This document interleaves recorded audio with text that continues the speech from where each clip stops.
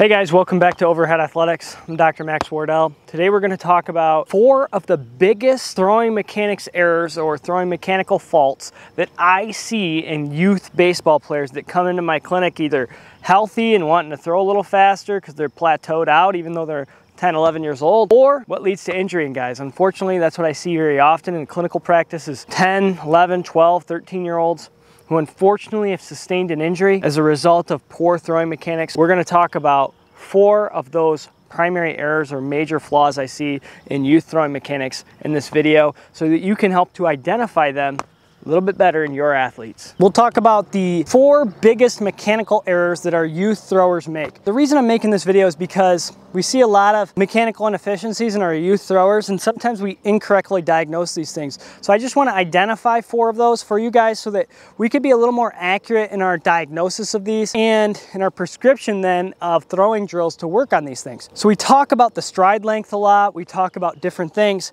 but let's talk about the throwing arm first, because where the arm is in 3-dimensional space can often dictate what else happens in the throw. And if my arm is in a poor position, that can lead to my body being in a poor position and me falling away from the target. Covered this in previous videos, but what we're looking for is that the elbow is about shoulder height. And in our youth throwers, we a lot of times see that that elbow drops way below the shoulder. What we're looking for is if I drew a line from left shoulder to right shoulder and continued that line across, that's where the elbow is. So that means if the athlete's tilted, I'm still at that level. If they're tilted a little bit this way, I'm still at that level. If they're tilted to the left and the elbow is shoulder height, but it's not really on that plane, it's too low. So a low elbow is a big problem. So we'll look at it and we'll see this a lot of times, where that elbow stays down. I'll show you that one more time there. They take the ball out and the elbow's really low. And then what happens is they're climbing up against gravity the entire throw, and it leads to a pretty inefficient throw and decreased speed. But also, we've heard of little league elbow and little league shoulder. That's one of the big things we see in these athletes. So the elbow below the shoulder is number 1 here. Number 2, with the throwing arm, once again, is the ball too far away from the center of rotation. We know our most elite throwers in the world get the ball in close to their head. Why? That allows them to spin faster, rotate at a higher speed towards the target, but also protect their shoulder and elbow. So when I got my doctorate degree, one of the things that I did was I took shoulders and elbows and jerked them around in different positions. When the ball gets farther away, meaning the elbow is more extended, it becomes less stable.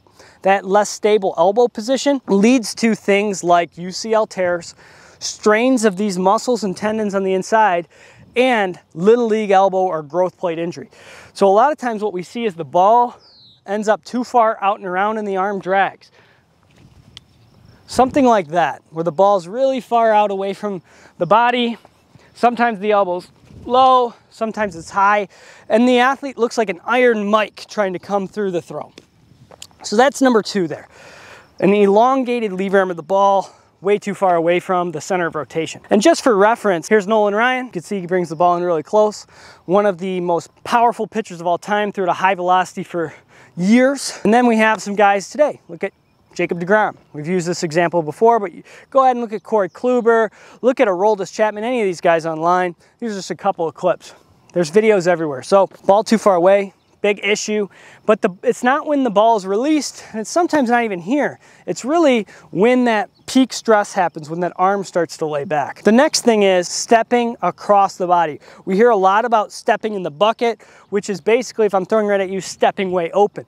But one of the things that we often observe is step across the body, more so than stepping open. So if we drew a line straight through the middle of the foot, a plumb line straight to the target, that line, we should be about, for our youth throwers, maybe 2 inches on either side of that line. For our guys that are about an average of 6'1" in the literature, what we've seen with pros is that 3 inches on either side of that line is okay. Outside of 3 inches is too much. That's where we have an increase in shoulder stress and subsequently elbow stress. So 2 inches on either side of that line, that's not a lot of play. That's a 4-inch margin that we have to be on either side of that line to be in a good position. We can look at that. We just stand right behind the athlete, and I like to do this before I give instruction to the athlete, and I have them throw and I see if they're close to that line. If they're not close to that line, they're a step too far across their body or also too open.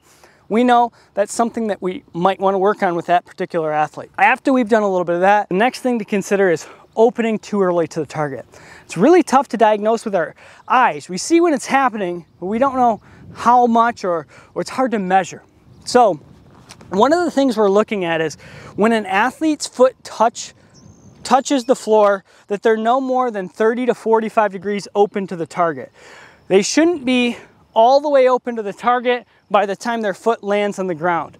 Most of our current research in our pros shows that they're sometimes even completely facing away from the target with their chest perpendicular to the target. Their shoulders are pointed in a line with the target when their foot lands.